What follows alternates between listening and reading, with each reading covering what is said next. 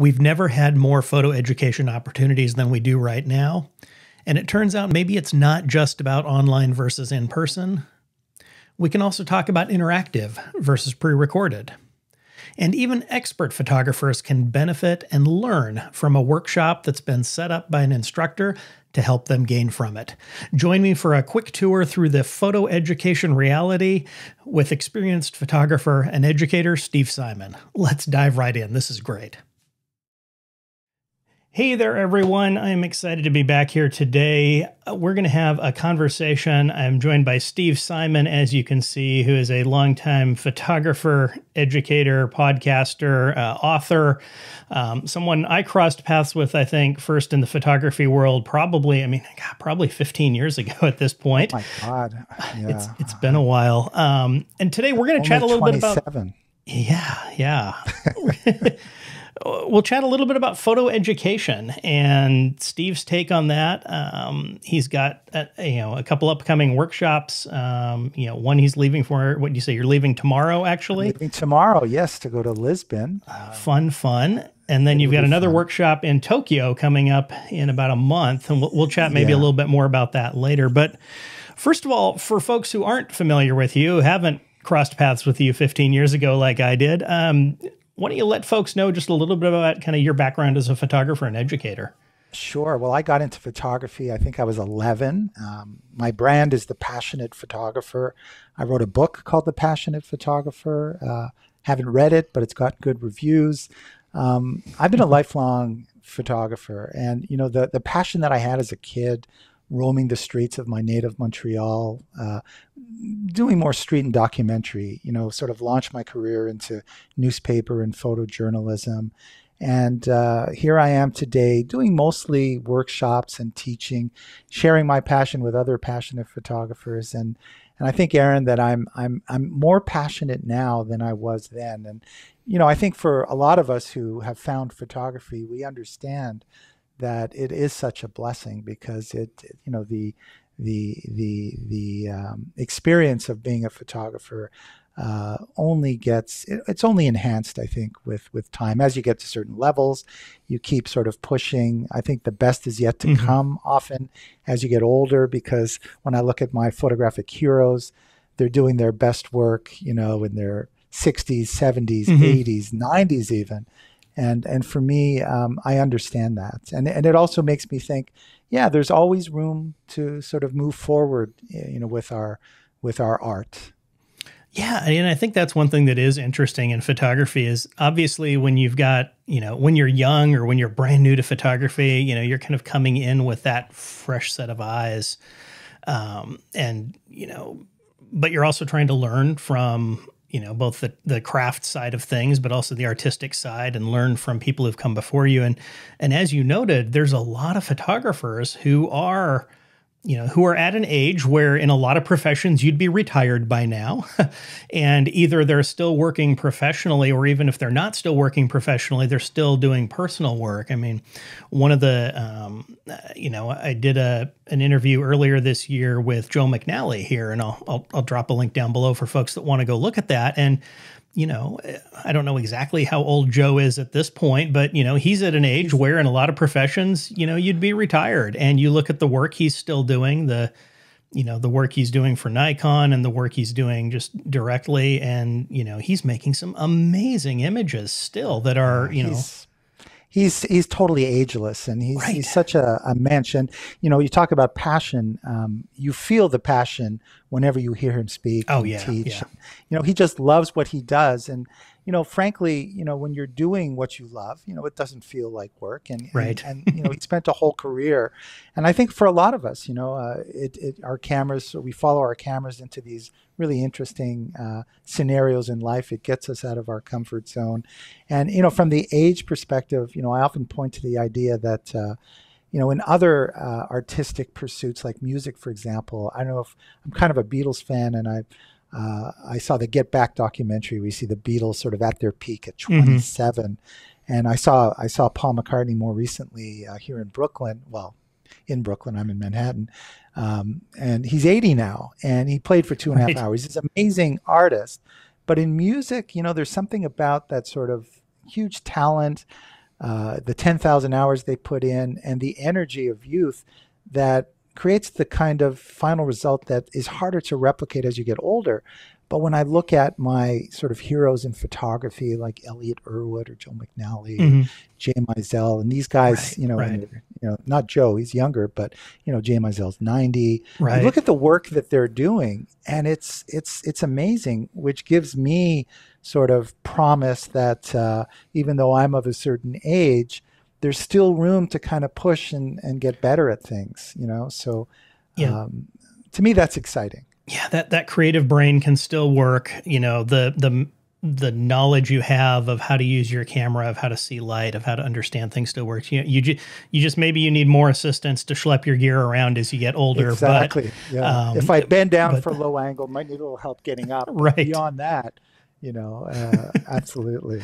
Right. So you've been in kind of the photo education world for a while now. And like all of us who are intermixed with education and speaking and training and all that, we're kind of at an interesting place here as we record this in 2022. The pandemic occurred, depending on where you were in kind of a lockdown mode for a while. There weren't any in-person events. In-person photo education kind of took a pause, just like in-person everything took a pause.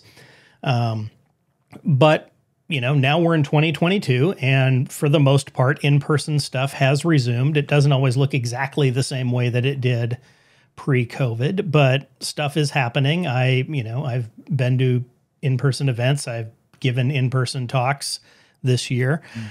You're going on a workshop here in, tomorrow and going on another one in a month. Like everyone having been through all this, I guess kind of, we showed, everybody showed that some education can work online, right? Everybody pivoted online. And in some cases I think that was very successful and that people were still able to learn things regardless of where they were at. We did it over Zoom. We did it over calls like this one. On the other hand, even as the biggest proponent of tech, right? I'm the tech photo guy. There's still something about being in person, especially for certain types of subjects and certain types of education that just really can't be replicated on a webcam. What's your take on kind of what worked well online, what might still work well online, but what really needs to be in person, or where the student and the instructor are going to get the most out of that? Yeah, I think when I was, doing destination workshops, like your the commercial side of your business, obviously with COVID, it stopped. There's no travel. So the pivot to online was out of necessity. In the end, now that we're back, and I've done a few workshops, I did one in London and one in Milan, and it's now a hybrid model that I use. So we will have a class online. I'll do a lecture. We'll have all the participants join online. We'll look at their work. I'll deliver that first lecture. And it's a chance to kind of meet people because they're coming from different places. We all get together. We find a time when we do the Zoom meeting. And that is a great introduction, because when we get to the place, like for instance, Lisbon, when the workshop begins, we've already had our lecture. We know who's who. We've had our questions and so on.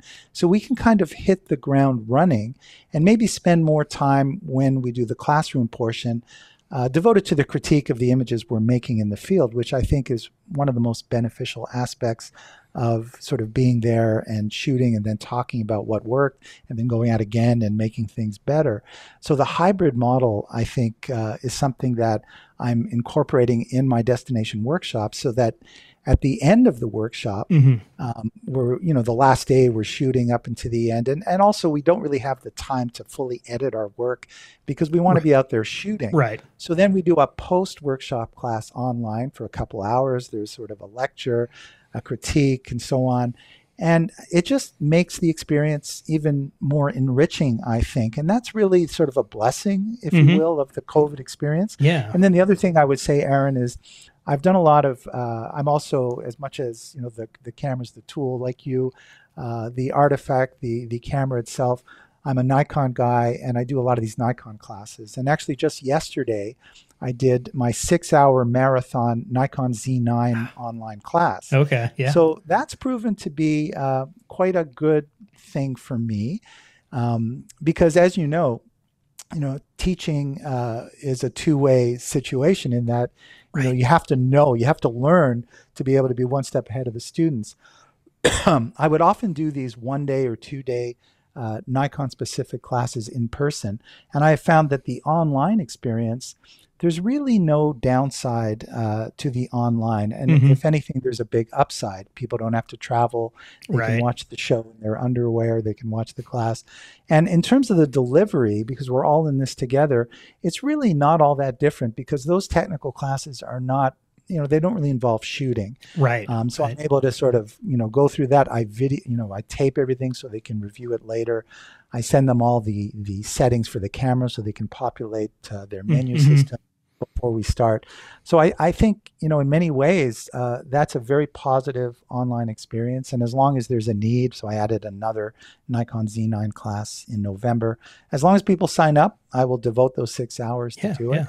And every class, I learn more, and I invite people to come back to the following classes and we learn from them. So I think we have to sort of look at the positive side of things. There's a lot of advantages that have come out.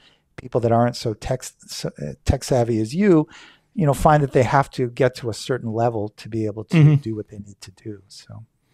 Yeah, that makes sense. And I think that subject matter a lot of times will be the key, right? If I'm teaching, so one of the things that I sometimes teach about is event photography, right? I can teach the business parts of that just as well over Zoom as I can standing in a room, talking to people face to face, right? We can talk about contracts. We can talk about working with the venues. We can talk about, considerations for what you should ask the client in advance. We can talk about, delivery and, when you need a second shooter and when you don't. We can have that all discussion just fine over Zoom. If we want to talk about or demonstrate or really learn, okay, how do you deal with stage lighting as a photographer? How do you deal with the impromptu, oh, hey, let's do a quick grip and grin over here on the fly, type of shot? That hands-on aspect of it, that is, the bandwidth of doing that in person. I can communicate so much more when I'm not just talking to the computer or maybe holding up a camera, but when I can show people, when I can be like, hey, look, if we move this person, if we turn them, 45 degrees compared to where the light already is, here's what that results in with the photo, right? If I'm teaching posing, if I'm teaching, anything like that. And, same type of thing, for your subject, right? If you're teaching somebody how to use the camera, I could see where that can be effective online.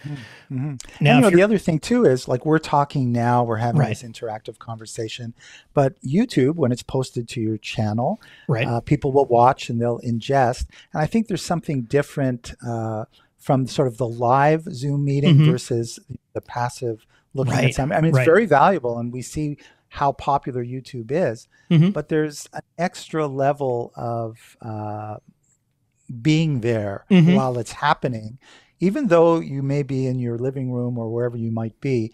That live aspect of things is still something I think, as humans, it's something we need. I think it's important, and I think it can be more beneficial when you can actually ask a question rather than just sort of take in more passively what you're watching.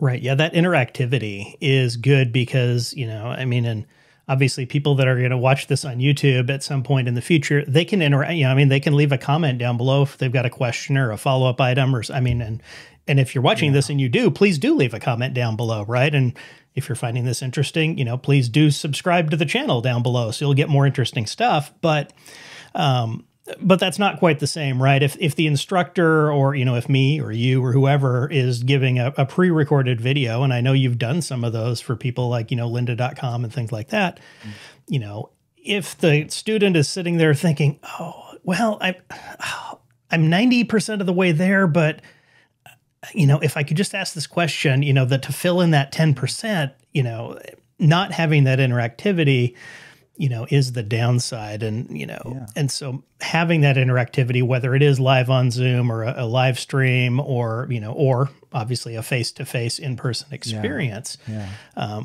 really just ramps that level up. And so like with a destination workshop, like the one you've got coming up here in November 2022 is to Tokyo. Why don't you just, give the short little plug of exactly what that is. And then, from that, I'll probably have a kind of a follow-on question around the education side of it, but tell us what you're doing. Okay. The Tokyo workshop, we were set to go to Tokyo for this workshop just as the pandemic hit. It was March of 2020. So this is kind of a bit of a bookend. Hopefully, Japan just opened up literally a couple of days ago. You didn't need any kind of visa or special permission with Japanese travel agencies, so people can, North Americans can do it. I love Tokyo, by the way. I mean, obviously, I'm a bit of a geek when it comes to equipment, and Nikon is there, and I've got my Nikon camera. But this particular workshop is the photo book workshop, and why I'm most excited is it's a little more advanced in the set. We're going to be in Tokyo for a week. And the group is going to be going to various places within Tokyo. There's plenty there. I mean, in Japan, there's a lot to explore, but Tokyo itself is just such an amazing place to be and photograph, with the idea of creating a set of pictures that we're going to curate into a book. And my partner, Suichi Hayashi, who's an amazing photographer and a great guy, has hired a Japanese photo book editor for this workshop, and we're going to work with her. The main thing is to go out and to shoot, but we're going to meet every day. We're going to edit our stuff, and we're going to learn from her. And the goal is to kind of have a rough template of that final book by the end of the week. It's kind of a big ask. But I think it's kind of exciting. We don't have to have it finalized, of course. The main thing is to be out there and to be shooting and adding the content to it. But the idea of sort of looking for a theme or an idea, and it could be as general as the umbrella of Tokyo, and maybe it's your love letter to Tokyo, or it could be a very specific idea of the frenetic busyness of Tokyo, or maybe quiet places. We really want to encourage photographers to find a personal way to describe their experience in Tokyo and put into this book. So it's a little bit different from the normal workshops because this one is focused on the book, so it's a little more advanced. And at the same time, Tokyo is amazing. We go to the Nikon Museum. Likely we'll find time in between to do that. And the other thing too is I was surprised to learn, the Nikon Z9, which I do that course, it's a $5,500 US camera. Because of the currency, and for whatever reason, the American currency is so strong, that $5,500 camera is $4,300 in Japan. That's a huge difference. Right. So if you're looking to buy big ticket items, of course it's gray market, so you may not get it serviced. Right. But there's a big difference with the currency. Yeah. The dollar is really strong right now. The more you save. Exactly.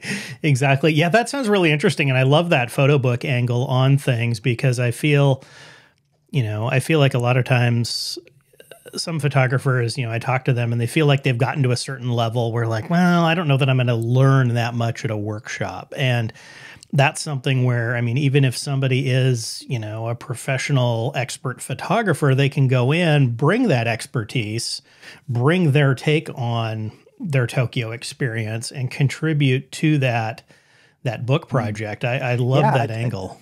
Yeah, just to add to that, because as you say, you've been doing photography a long time, you have all these pictures, but when you start to think about how to combine pictures and create a set of pictures and a narrative from that set, you use the same chops that provide the success that you've had up until now as a photographer, but you sometimes find that, you're kind of shooting the same thing over and over again.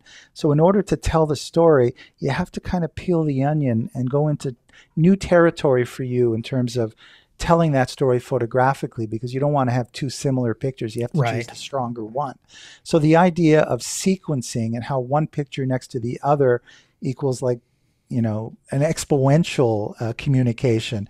The sequencing is important. Which pictures need to be on their own, which pictures need to combine to tell a greater story. So all the photographic chops that you think you have, you you will learn how to sort of amplify that by putting together a book. And I know, you know, your book is not necessarily a photo book, right. but in order to sort of tell a greater story, it's a lot different than, you know, sort of your normal kind of pursuits. Yeah, yeah, and that's great. And I think that's something, it's interesting. When I talked, I had a conversation with David Ulrich a few months ago after his book, The Mindful Photographer, was released. And he talked about kind of that curation and then that sequencing and selection as being important. And I think too often as photographers, we focus on kind of the immediate capture and the edit, you know, and by edit, I just mean the, you know, the post-processing work on a given image. You know, but we don't think about the edit in the larger sense of which of these images do I share, how do I share them, and you know, and a book is a great way to force you to think about that and to make those decisions. So yeah, that sounds really interesting. So if you're watching this video in late 2022, Steve does have some space left on that workshop. I'll drop a link down below, and you know, if you go sign up, let Steve know you heard about it from me, from this video. But yeah, that sounds like a lot of fun. I wish I had nothing else going on and was able to join you, because you know, that seems like it'd be a great experience. And I'll also drop links down below to just Steve's website in general. You can find out more about him, find out about his book, The Passionate Photographer. And check this out. And it's funny how these interviews always go so fast. It's like, what are we going to talk about? And now all of a sudden I'm like, we need to, you know, we need to button this up. So it's been great talking with you, Steve. Is there anything else, anywhere else we should send people to find out more, or did we cover it? I think we covered it. Thank you so much, Aaron. It's great to reconnect with you, because it's been a while since we were in touch. But I appreciate you, and yeah, we'll continue the conversation, I'm sure, another time. Excellent, excellent. So yeah, thanks again, everyone. Do subscribe down below so you can get notified the next time I post another conversation or tech topic. And as always, take care.